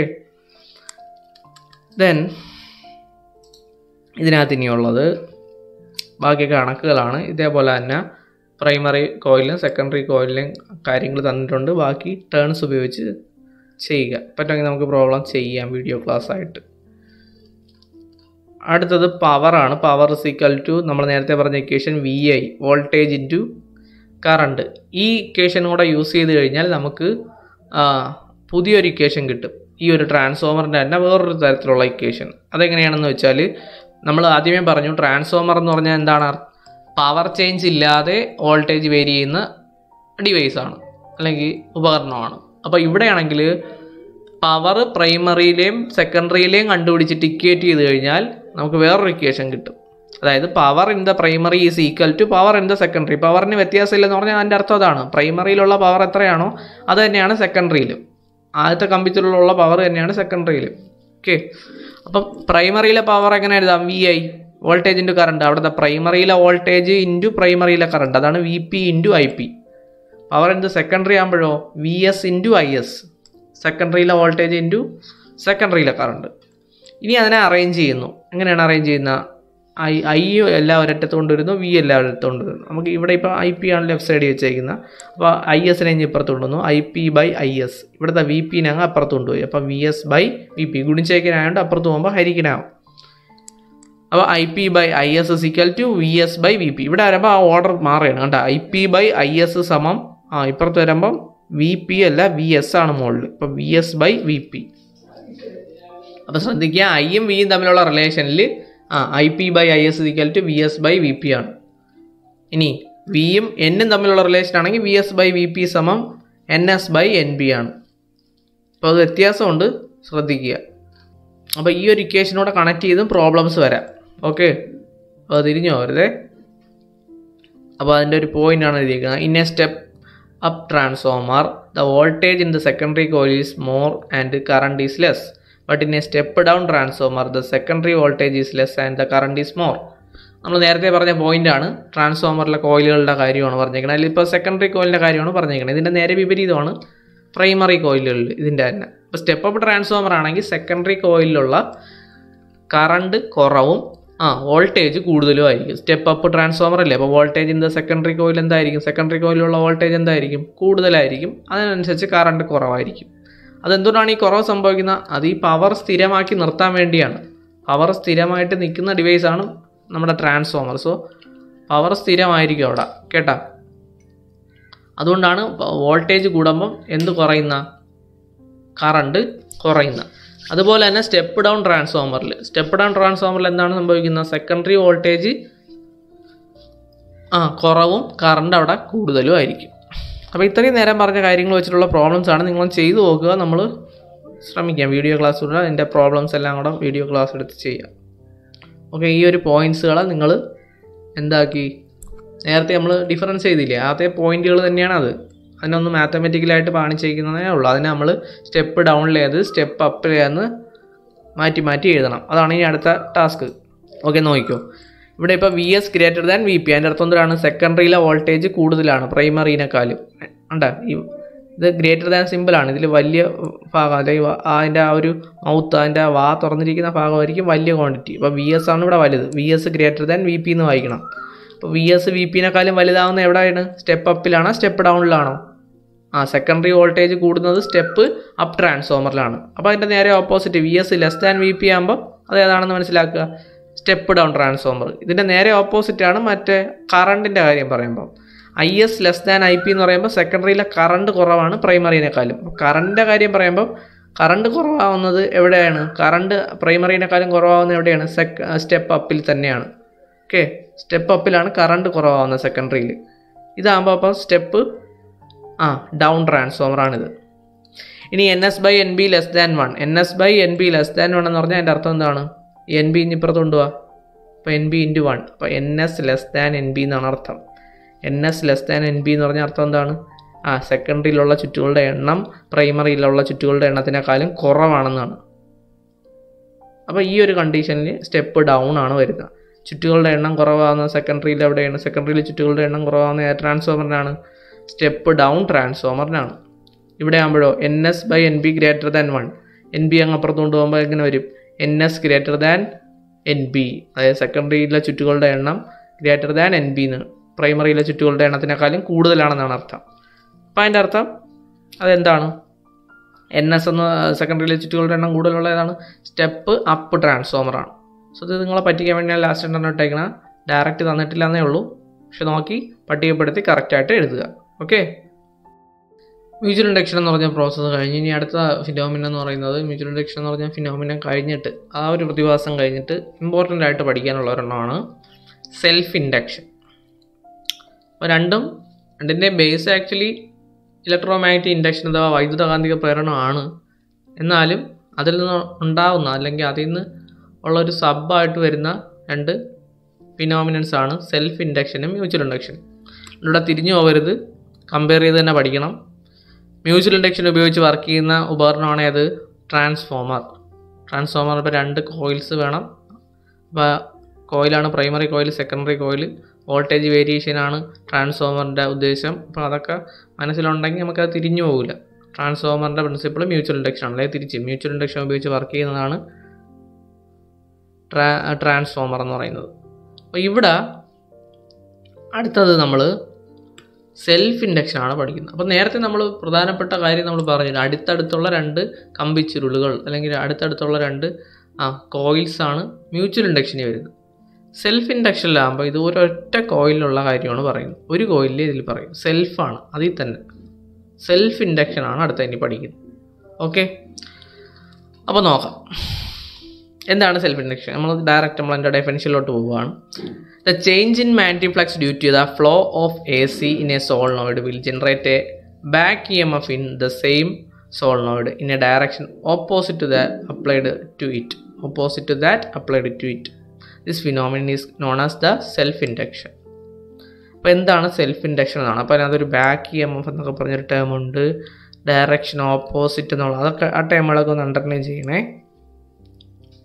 അപ്പം ഞാൻ പറഞ്ഞു ഇതൊരൊറ്റ സർക്യൂട്ടിൽ തന്നെ, ഇവിടെ 2 കാണിച്ചേക്കണേന്ന്, പക്ഷേ ഇതൊരൊറ്റ സർക്യൂട്ടിലാണ് സംഭവിക്കുന്നത്. ഓക്കെ, അതും നമ്മൾ നേരത്തെ പറഞ്ഞ പോലെ DC-യിലല്ല, AC-യിൽ മാത്രമേ എന്ത് സംഭവിക്കൂ,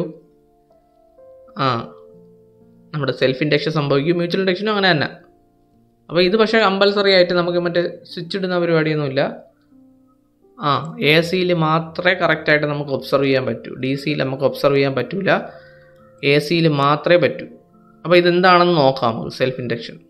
അപ്പോൾ ഇതിനകത്ത് നമ്മളൊരു എക്സ്പെരിമെൻ്റ് ആയിട്ട് പറയുന്നതാണ്. നോക്കിയോ, DC-യിൽ നമ്മളൊരു സോളിനോയിഡ്, അതിനകത്തൊരു സോഫ്റ്റ് അയൺ കോറും വെച്ചു, അതിനകത്തൊരു ബൾബ് കണക്ട് ചെയ്തു, 3 വാട്ടിൻ്റെ ഒരു ബൾബും കൊടുത്തു, 6 വോൾട്ട് DC കൊടുത്തു.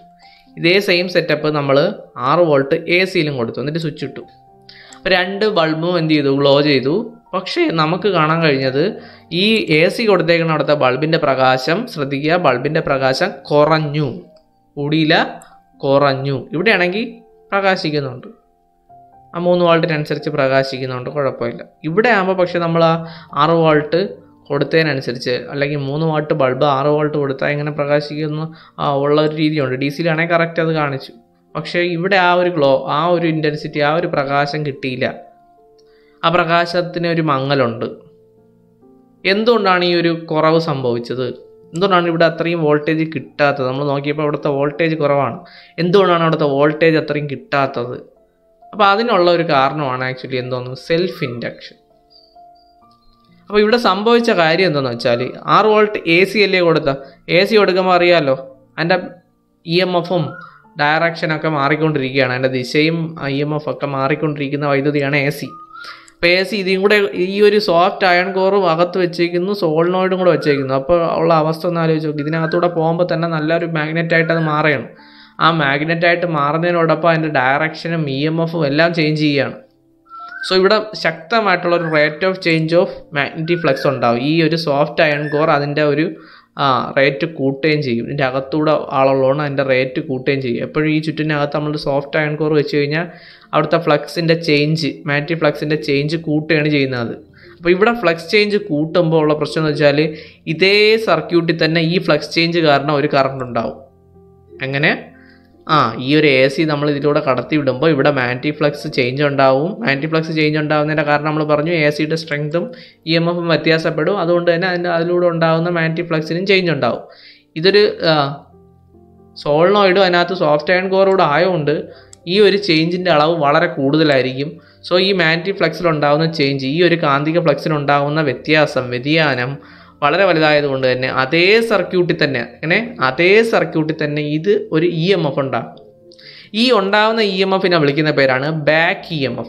എന്തുകൊണ്ടാണ് ഇതിനെ ബാക്ക് EMF എന്ന് വിളിക്കുന്നതെന്ന് വെച്ചാൽ ഈ ഉണ്ടാകുന്ന EMF അല്ലെങ്കിൽ ഈ ഉണ്ടാകുന്ന വോൾട്ടേജ് ഈ കൊടുക്കുന്ന വോൾട്ടേജിൻ്റെ ഡയറക്ഷന് നേരെ വിപരീതമായിരിക്കും. അതായത് ഇത് കൊടുക്കുന്ന ഒരു എഫക്റ്റിന് നേരെ വിപരീതമുള്ള എഫക്റ്റ് ആയിരിക്കും ഈ ഉണ്ടാകുന്ന ബാക്ക് EMF ഈ സർക്യൂട്ടിൽ കാണിക്കുന്നത്.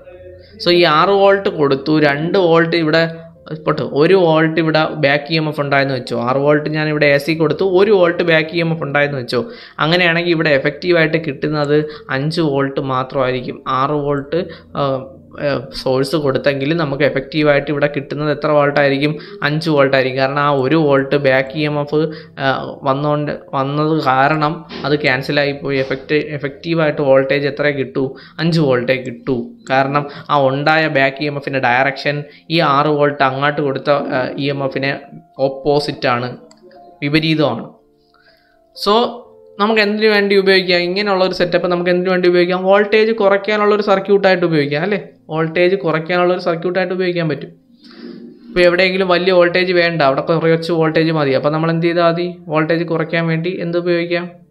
ഒരു സർക്യൂട്ടിൽ വോൾട്ടേജ് കുറയ്ക്കാൻ വേണ്ടി എന്ത് ഉപയോഗിക്കാം? അപ്പോൾ ഉപയോഗിക്കാൻ പറ്റുന്ന ഒരു മാർഗ്ഗമാണ് എന്തെന്ന് പറയുന്നത് ഈ സെൽഫ് ഇൻഡക്ഷൻ എന്ന് പറഞ്ഞ പ്രിൻസിപ്പിൾ ഉപയോഗിച്ച് ഒരു കമ്പിച്ചുരുള അതിനകത്തുള്ള സോഫ്റ്റ് അയൺ കോർ. ഇങ്ങനെയുള്ള ഈ കമ്പിച്ചുരുളിൻ്റെ ആ ഒരു സെറ്റപ്പിനെ നമ്മൾ വിളിക്കുന്ന പേരാണ് ഇൻഡക്റ്റർ. ഇതാണ് ഇൻഡക്റ്റർ. എന്തിനാണെന്ന് വെച്ചാൽ ഈ വോൾട്ടേജ് കുറയ്ക്കാനാണ്, അത് നമുക്ക് പറയാം. അപ്പോൾ അതിനു മുമ്പ് എന്താണ് സെൽഫ് ഇൻഡക്ഷൻ എന്ന് ഒന്നുകൂടെ വായിക്കുക. ഇപ്പോൾ പറഞ്ഞ എക്സ്പെരിമെൻറ്റിലൂടെ ചേർത്ത് വെച്ചിട്ട് നമുക്കൊന്നുകൂടെ വായിക്കാം. അത് change in magnetic flux due to the flow of an AC. കാന്തിക ബലരേഖകൾ അല്ലെങ്കിൽ കാന്തിക ഫ്ലക്സ് എന്ത് ചെയ്യും? അതിന് എന്ത് സംഭവിക്കും? വ്യതിയാനം സംഭവിക്കും. എന്ത് കാരണം? Due to the flow of ACയുടെ പ്രവാഹം കാരണം മാഗ്നറ്റിക് ഫ്ലക്സിന് ചേഞ്ച് ഉണ്ടാവും ഒരു സർക്യൂട്ടിൽ. പിന്നെ സോളിനോയിഡ് അല്ലെങ്കിൽ ഒരു സോളിനോയിഡിൽ വിൽ ജനറേറ്റ്. ഇത് പ്രധാനമായിട്ട് സാധാ കണ്ടക്ടറിലല്ല ഉണ്ടാകുന്നത്, സോളിനോയിഡ് പോലുള്ള സാധനങ്ങളിലാണ്. അവിടെയാണ് ഈ മാഗ്നറ്റിക് ഫ്ലക്സ് നന്നായിട്ട് ചേഞ്ച് ആവുന്നത്. അപ്പോൾ ഈ സോളിനോയിഡ് പോലുള്ള സാധനങ്ങളിൽ അങ്ങനെ കറണ്ട് AC കറണ്ട് പോകുമ്പോൾ അവിടെ ഒരു ജനറേറ്റ് ബാക്ക് EMF എന്ന് പറഞ്ഞാൽ അവിടെ ഒരു EMF പ്രൊഡ്യൂസ് ചെയ്യും. എൻ്റെ പേരാണ് ബാക്ക് EMF പ്രൊഡ്യൂസ് ചെയ്യും. അത് ഏത് ഡയറക്ഷനിലായിരിക്കും? അത് എവിടെയായിരിക്കും പ്രൊഡ്യൂസ് ചെയ്യുന്നത്? In the same solenoid. അതേ സോളിനോയിഡ് ആയിരിക്കും. ഏത് ഡയറക്ഷനിലായിരിക്കും? In A direction opposite to that applied to it. അതിൽ കൊടുത്തേക്കുന്ന വോൾട്ടേജിന് ഓപ്പോസിറ്റ് അല്ലെങ്കിൽ അടുത്ത് കൊടുത്തേക്കുന്ന EMFന് ഓപ്പോസിറ്റ് ഡയറക്ഷനിലായിരിക്കും ഈ ബാക്ക് EMF ഉണ്ടാകുന്നത്. ഈ ഒരു പ്രതിഭാസത്തിനെ വിളിക്കുന്ന പേരാണ് സെൽഫ് ഇൻഡക്ഷൻ. ഓക്കെ, അപ്പോൾ സെൽഫ് ഇൻഡക്ഷൻ എന്താണ്? നമ്മളൊരു സർക്യൂട്ടിൽ ഒരു സോളിനോയിഡ് ഉള്ള ഒരു സർക്യൂട്ടിൽ AC കൊടുത്തു കഴിഞ്ഞാൽ അവിടെ ചേഞ്ച് ഇൻ മാഗ്നറ്റിക് ഫ്ലക്സ്, കാന്തിക ഫ്ലക്സിൻ്റെ വ്യതിയാനം കാരണം ഒരു ബാക്ക് EMF ഉണ്ടാകും. അതേ സോളിനോയിഡിൽ ബാക്ക് EMF ഉണ്ടാകും. ഈ ബാക്ക് EMF എന്ന് പറയുന്നത് എന്തിന് വിപരീതമായിരിക്കും? അതിൽ കൊടുത്തേക്കുന്ന അപ്ലൈഡ് വോൾട്ടേജിന് വിപരീത ദിശയിലായിരിക്കും, വിപരീത ഡയറക്ഷനിലായിരിക്കും ഉണ്ടാകുന്നത്. ഈ ഒരു ഫിനോമിനൻ, ഈ ഒരു പ്രതിഭാസത്തിനെ വിളിക്കുന്ന പേരാണ് സെൽഫ് ഇൻഡക്ഷൻ. മലയാളം മീഡിയക്കാർ അത് നോക്കി വായിക്കണേ, മലയാളത്തിൽ എഴുതിയിട്ടുള്ളത്. അപ്പോൾ ഇതിൻ്റെ കൺസെപ്റ്റ് ഇതാണ് മനസ്സിലാക്കേണ്ട കാര്യം. ഓക്കെ, ശ്രദ്ധിക്കുക. ഇനി ഈ ബാക്ക് EMF ഉപയോഗിച്ച് അല്ലെങ്കിൽ ഈ ഒരു സെൽഫ് ഇൻഡക്ഷൻ എന്ന് പറഞ്ഞ പ്രോപ്പർട്ടി ഉപയോഗിച്ച് പ്രവർത്തിക്കുന്ന സാധനമാണ് ഇൻഡക്ടർ. അപ്പോൾ മ്യൂച്വൽ ഇൻഡക്ഷൻ വെച്ച് പ്രവർത്തിക്കുന്നതാണ് ട്രാൻസ്ഫോമർ, സെൽഫ് ഇൻഡക്ഷൻ വെച്ച് പ്രവർത്തിക്കുന്നതാണ് ഇൻഡക്ടർ. അപ്പോൾ അതിൻ്റെ ഉപയോഗം എന്തായിരിക്കും? കമ്പിച്ചുരുളായിരിക്കും ഇത്. ഒരു സോളിനോയിഡ് സോളിനോയിഡ് ആയിട്ടുള്ള ഒരു കമ്പിച്ചുരുളായിരിക്കും ഇത്. ഈ ഇൻഡക്ടറിൻ്റെ ഉപയോഗം എന്താണ്? വോൾട്ടേജ് കുറയ്ക്കുക എന്നുള്ളതാണ്. ഒരു സർക്യൂട്ടിൽ നമ്മൾ ഇൻഡക്ടർ വെച്ച് കഴിഞ്ഞാൽ അവിടുത്തെ വോൾട്ടേജ് കുറച്ച് തരും. പക്ഷേ ഇതിന് റെസിസ്റ്ററുമായിട്ട് കമ്പയർ ചെയ്ത് കഴിഞ്ഞാൽ ഉപയോഗിക്കാൻ പറ്റുന്ന ഒരു പ്രധാനപ്പെട്ട ഒരു മേന്മയെന്ന് പറയുന്നത് ഇതിനകത്ത് ലോസ് ഓഫ് പവർ കാണത്തില്ല. പവർ നഷ്ടം ഉണ്ടാവാതെ എന്ത് ചെയ്യും? പവർ നഷ്ടം ഉണ്ടാവാതെ ഒരു സർക്യൂട്ടിൽ വോൾട്ടേജ് കുറയ്ക്കാൻ സഹായിക്കുന്ന ആളാണ് ആര്? ഇൻഡക്ടർ. ഇപ്പോൾ ഒരു പരീക്ഷയ്ക്ക് ക്വസ്റ്റ്യൻ വരാം. എന്താണ് ക്വസ്റ്റ്യൻ? പരീക്ഷയ്ക്ക് വരാവുന്ന ക്വസ്റ്റ്യൻ എന്തായിരിക്കും? പവർ ലോസ് ഇല്ലാതെ ഒരു AC സർക്യൂട്ടിൽ വോൾട്ടേജ് കുറയ്ക്കാൻ വേണ്ടി ഉപയോഗിക്കുന്ന ഉപകരണം അല്ലെങ്കിൽ ഡിവൈസ് അല്ലെങ്കിൽ ഒരു സർക്യൂട്ട് എലമെൻറ്റ് ഏതാണ്? ഇൻഡക്ടർ. പിന്നെ പ്രധാനപ്പെട്ട ഒരു കാര്യം, ഇത് എന്തിൽ മാത്രമേ ഉപയോഗിക്കാൻ പറ്റൂ? AC-യിൽ മാത്രമേ ഉപയോഗിക്കാൻ പറ്റൂ. കാര്യം എന്താണ്? DC-യെ സംബന്ധിച്ച് സാധാ ഒരു കമ്പിച്ചുരുളാണ്, അതിനകത്ത് വേറെ കാര്യമൊന്നുമില്ല. പക്ഷേ AC-യെ സംബന്ധിച്ച് അതൊരു സാധാ കമ്പിച്ചുരുൾ മാത്രമല്ല, അതിനകത്ത് റെസിസ്റ്റൻസിന് അതിനകത്ത് മാഗ്നറ്റിക് ചേഞ്ച് കാരണം ഒരു ബാക്ക് EMF എന്ന് പറഞ്ഞൊരു കാര്യം കൂടെ ഉണ്ടാവും. AC-യിൽ മാത്രമേ അതുണ്ടാവൂ. സോ സെൽഫ് ഇൻഡക്ഷൻ വർക്ക് ചെയ്യുന്നത് എന്തിൽ മാത്രമാണ്?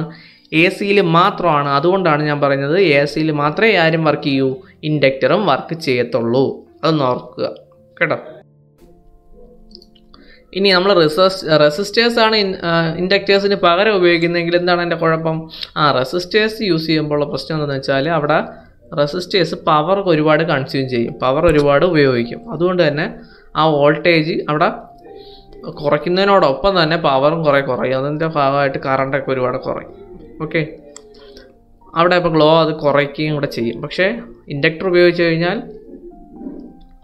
വോൾട്ടേജും കുറയും, എന്നാൽ പവർ ലോസും ഇല്ല. അതാണ് ഉപയോഗം. ഓക്കെ, DC സർക്യൂട്ടിൽ നമുക്ക് ഉപയോഗിക്കാൻ പറ്റില്ല. കാരണം ഇൻഡക്ടേഴ്സ് വർക്ക് ചെയ്യുന്നത് സെൽഫ് ഇൻഡക്ഷൻ എന്ന് പറഞ്ഞ പ്രോപ്പർട്ടി വെച്ചാണ്. സെൽഫ് ഇൻഡക്ഷൻ നടക്കണമെങ്കിൽ അവിടെ ഏത് കറണ്ടാണ് കൊടുത്തിരിക്കേണ്ടത്? AC കറണ്ടാണ്.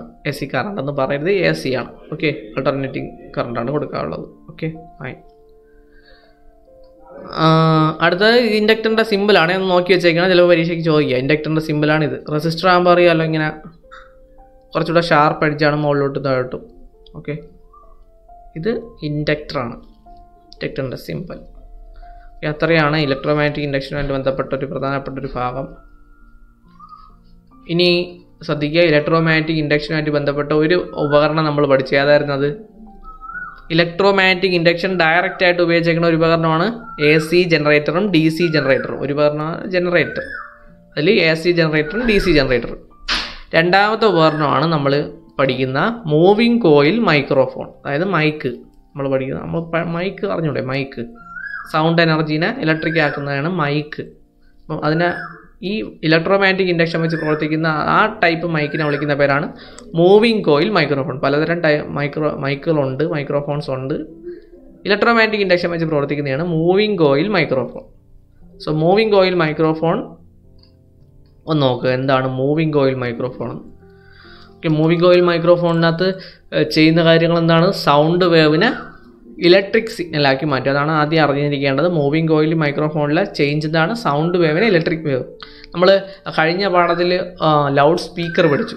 അപ്പോൾ ലൗഡ് സ്പീക്കറും മൈക്രോഫോണെല്ലാം ഒരു സിസ്റ്റത്തിൻ്റെ ഭാഗമാണ്. മൈക്രോഫോണിൽ നിന്ന് വരുന്ന സിഗ്നലാണ് ആംപ്ലിഫയറിലോട്ട് പോകുന്നത്. ഓക്കെ, ആ ആംപ്ലിഫയർ എന്നുള്ള സിഗ്നലാണ് ലൗഡ് സ്പീക്കറിലോട്ട് പോകുന്നത്. അപ്പോൾ ഇതിൻ്റെ എല്ലാം തുടക്കക്കാരനാരാണ്? മൈക്രോഫോണാണ്. നമ്മളൊരു കാര്യം പറയുമ്പോൾ അതിനെ ആദ്യം ഇലക്ട്രിക് സിഗ്നൽ ആക്കുന്ന ആളാരാണ്? മൈക്രോഫോണാണ്. അപ്പോൾ ഇവിടുത്തെ ഇൻപുട്ട് സൗണ്ട് വേവ്സ് ആണ്, ഉണ്ടോ? അപ്പോൾ ഇതിൻ്റെ ഒരു ഫിഗർ വളരെ ഇമ്പോർട്ടൻ്റ് ആണ്, ഒരുപാട് പരീക്ഷയ്ക്ക് ചോദിച്ചിട്ടുണ്ട്. അപ്പോൾ ഈ മൈക്രോഫോണിൻ്റെ ഭാഗങ്ങളാണ് എടുത്ത് നോക്കാനുള്ളത്. അപ്പോൾ ഇത് ഒരുപാട് തവണ പരീക്ഷയ്ക്ക് ചോദിച്ചിട്ടുണ്ട് ഈ ഒരു ഫിഗർ. അപ്പോൾ അതിനകത്തുള്ള ഭാഗങ്ങൾ പെർമനൻറ്റ് മാഗ്നറ്റ്, സ്ഥിര കാന്തമാണ് ഇതിനകത്തുള്ളത്. പിന്നെ ഇതാ ഈ ഒരു കോയിൽ കണ്ടോ, ഇതിനെ വിളിക്കുന്ന പേര് എന്താണ്? വോയിസ് കോയിൽ എന്നാണ്. ഇതാണ് വോയിസ് കോയിൽ. ഇതാ വോയിസ് കോയിൽ എന്നാണ് ഇതിനെ വിളിക്കുന്നത്. വോയിസ് കോയിൽ എന്നാണ് വിളിക്കുന്നത്. അപ്പോൾ ഈ ഒരു കമ്പിച്ചുരുളാണിത്. സൗണ്ട് വേവ്സ് വരുന്നു, അത് വന്ന് വീഴുന്ന ആ ഒരു ഭാഗമാണ് ഡയഫ്രം. ഡയഫ്രം എന്നാണ് പറയുന്നത്, മൈക്കിൻ്റെ ഡയഫ്രം. അതിൻ്റെ കവറിങ്ങൊക്കെ ഉണ്ട്, നമ്മൾ കാണുന്ന കവറിങ് ആണ്. അതിനകത്തിരിക്കുന്ന ആദ്യത്തെ ഭാഗമാണ് ഡയഫ്രം. ഓക്കെ, സോഫ്റ്റ് ആയിട്ടുള്ള ഭാഗമാണ് ഡയഫ്രം. ഇനി സിമ്പിളാണ്, ഇതിൻ്റെ അടുത്ത പ്രവർത്തനമൊക്കെ സിമ്പിളാണ്. സൗണ്ട് വേവ്സ് വരുന്നു, നമ്മുടെ വായിൽ നിന്നുള്ള ശബ്ദം, ആ ശബ്ദത്തിന് വന്ന് വീഴുന്ന ഭാഗം ഡയഫ്രമാണ്. ആ ഡയഫ്രം എന്ത് ചെയ്യും? വൈബ്രേറ്റ് ചെയ്യും, നമ്മുടെ സൗണ്ടിനനുസരിച്ച് വൈബ്രേറ്റ് ചെയ്യും.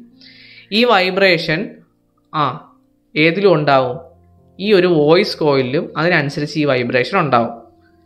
അങ്ങനെ ഉണ്ടാകുന്ന വൈബ്രേഷൻ ഈ ഒരു വോയിസ് കോയിലിനെ അനക്കുകയും ഈ ഒരു മൂവ്മെൻറ്റ് ഉണ്ടാവുകയും ആ മൂവ്മെൻറ്റ് കാരണം അതിനകത്തൊരു കറണ്ട് ഉണ്ടാവുകയും ചെയ്യും, ഒരു EMF രൂപപ്പെടുകയും ചെയ്യും, അല്ലെങ്കിൽ ഒരു ഇലക്ട്രിക് സിഗ്നൽ രൂപപ്പെടുകയും ചെയ്യും. എന്തുകൊണ്ടാണ് അങ്ങനെ ഇലക്ട്രിക് സിഗ്നൽ രൂപപ്പെടുന്നത്? കാരണം ഈ വോയിസ് കോയിൽ ഇരിക്കുന്നത് ഒരു മാഗ്നറ്റിക് ഫീൽഡിലാണ്. അതുമായിട്ട് ലിങ്ക് ചെയ്തൊരു മാഗ്നറ്റിക് ഫ്ലക്സ് ഉണ്ട് ഇവിടെ. ഈ നോർത്ത് ടു സൗത്ത് ഒരു മാഗ്നറ്റിക് ഫ്ലക്സ് ഈ ഒരു മാഗ്നറ്റ് കാരണം ഉണ്ടാവുന്നുണ്ട്. അപ്പോൾ ഈ ഒരു മാഗ്നറ്റിക് ഫ്ലക്സ് ചേഞ്ച് വരുത്തും.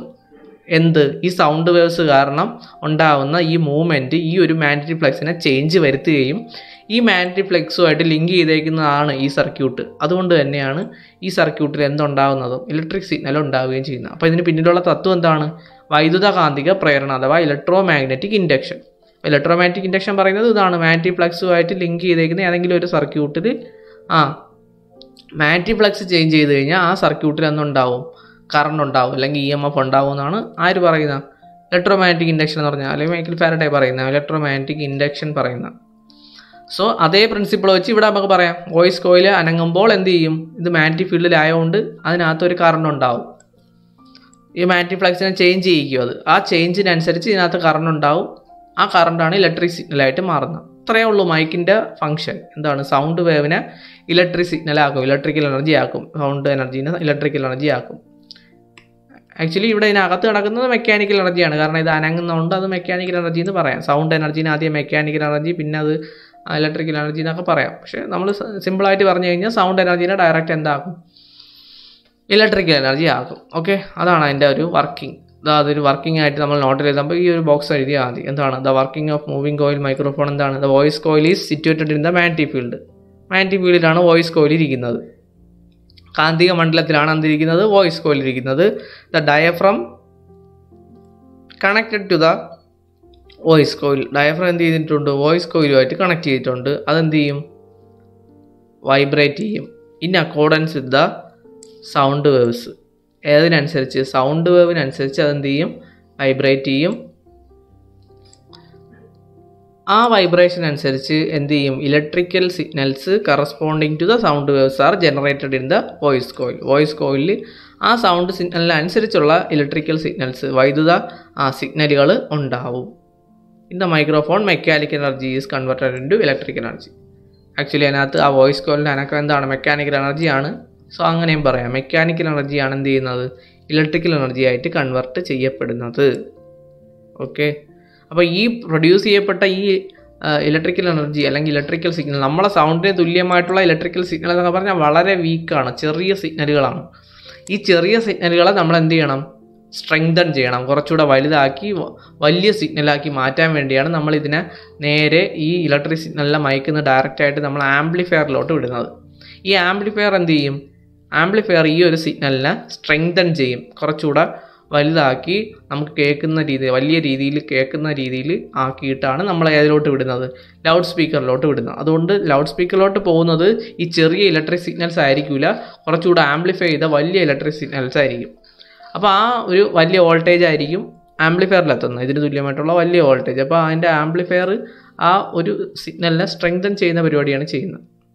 ഓക്കെ, അപ്പോൾ ലൗഡ് സ്പീക്കർ വഴി കേൾക്കുമ്പോൾ നമ്മൾ ചെറുതായിട്ട് പറഞ്ഞാൽ അതുകൊണ്ട് സൗണ്ട് വലുതായിട്ട് കേൾക്കും. അതുകൊണ്ടാണ് ആംപ്ലിഫയർ എന്ന് പറഞ്ഞ കാര്യം ഇടയ്ക്കുള്ളതുകൊണ്ടാണ്.